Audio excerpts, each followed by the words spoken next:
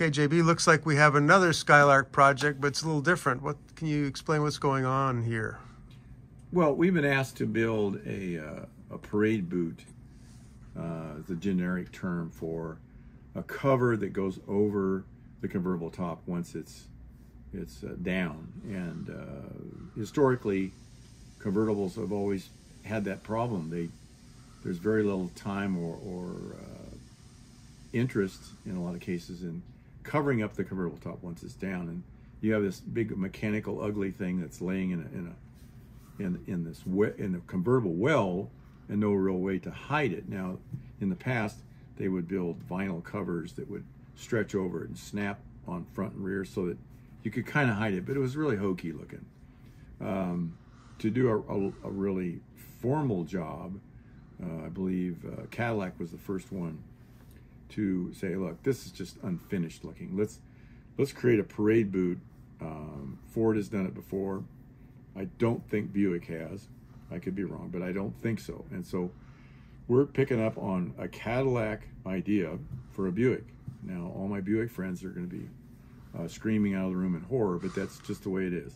Right. We found some good photography of the parade boot that was built, I'm pretty sure, by Cadillac, to cover up the top well and make it look finished. These cars are only as good as the one thing you don't finish, and your eye is automatically drawn to the unresolved things of a car if you're not careful. Mm-hmm. So having a goofy vinyl snap on top on an otherwise beautiful car, it needs a better cover, and that's what we're creating for the DeHeras cars. We're creating a parade boot that goes over the convertible top and allows the body lines to flow right up to the back seat.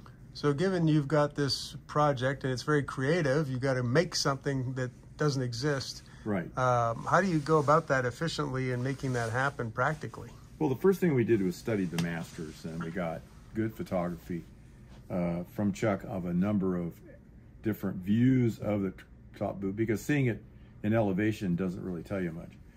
You have to kind of see it from a bird's eye view. You have to see it from the front looking back, okay, in order to get a sense of how it looks. You can get really creative with this stuff, or you can just take the cues from the master who was doing it back in the day and say, that's the right look. I'm gonna do what he did. Okay. And that's sometimes the difference between good design and bad design. Mm-hmm. Is just look and see what works and stop worrying about whether you authored it or he authored it or Chip Foose authored it or Cadillac. It doesn't make any difference who came up with the idea. Okay, so what matters is the idea. Okay, so what's Oscar actually doing right there? So Oscar is actually started out with, he's taping the car with the back of the car that's in the adjacent area with packing tape, the clear packing tape, because our stuff will stay put on the packing tape without affecting the paint on the car. Okay. We have a painted car, so we can't just go back and repaint the car as a product of this. We want to protect that paint job. So we put the clear masking tape over the entire car in the immediate area. Then we sculpt polyurethane foam, okay, and form it into shapes that can give us the shapes that we're trying to create. And then we're going to bring all that together by fiberglassing over it to hold it together as a unit. And then we'll use filler primer to do the fine tuning on the finish. Yep. And then we'll block sand it and paint it, and then we'll make a mold off of it. Now the master is no longer of any use to us. We can make all the male parts that we want. The master being a male, the mold being a female. So now we're going to make a part. We're going to take that part off of the mold, the new mold, put it on the car, and make sure it fits properly. Okay. If we have some problems with it, then we can address it at time. At this point, we just got to get one good one out the door. Okay. And then that'll go to the body shop. The body shop will cut it in 3 pieces later, hopefully. But right now we want to get it all in one piece, get it mounted to the car so it can get to the show, and painted the color of the car. So that now later, that same top will come back and we'll probably cut it in 3 pieces, or they can cut it in 3 pieces, so that it can be stored in the trunk when it's not in use. Gotcha. Okay, cool. Well, this is a really interesting, unusual project. Yeah, we're really hopeful we can get this thing done in time. Can't wait to see that. Yep, it should be really beautiful. Okay, here we are following up from, it's changed a bit. JB, where are we at in the process? Okay, we've now mocked up the basic shape of the cover. There's two kinds of covers. One is that sets level with the body. That would be the case in a Cadillac, but that's built into the body in the case of the Eldorado. In this case, we don't have that, so we have to go over it. But we want to try and keep the streamlined appearance of it that the Eldorado has. Is this like a normal paint that's on it right now, or what are we looking at? This is a filler primer that we put over because it's viscous, and if we had to sand it, the first layer was sprayed and sanded, and then the second layer you just spray it, and if you got the good finish, we got a pretty good finish here.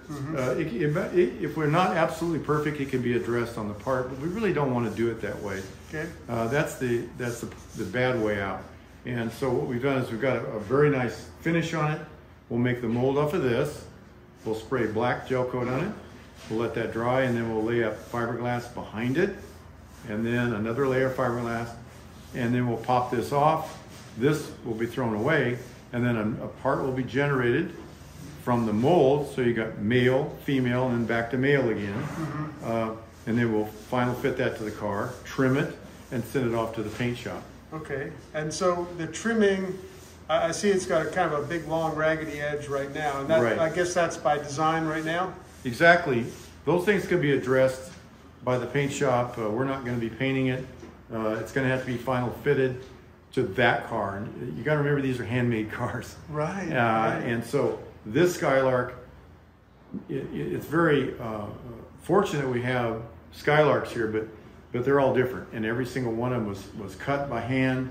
A little bit difference between all of them. I've seen a million variations. So this thing will have to be final fitted to that particular car, because that car is not like this car exactly. So when that's accomplished, then they can final fit it, they can do their finish work, and then they can paint it the body color probably, so that it flows with the rest of the body. Okay, what's the timeline for this kind of a project? Well, this car is due to be at a major show, and so it's got to be done. And so we're pushing to give the other shop a reasonable amount of time to accomplish the rest of the mission to get it ready for the show. And there's still a considerable amount of work that has to be done to make the mounts for it. When we're all done, then it'll be cut into 3 pieces, and those will be made such that they can be rejoined and put in the trunk, so that they can be taken with the car when it's traveling. Interesting. All right. Well, great. Thanks. We're going to keep an eye on this and try to track it along. It's really coming along beautifully. Wonderful. Thanks, JD.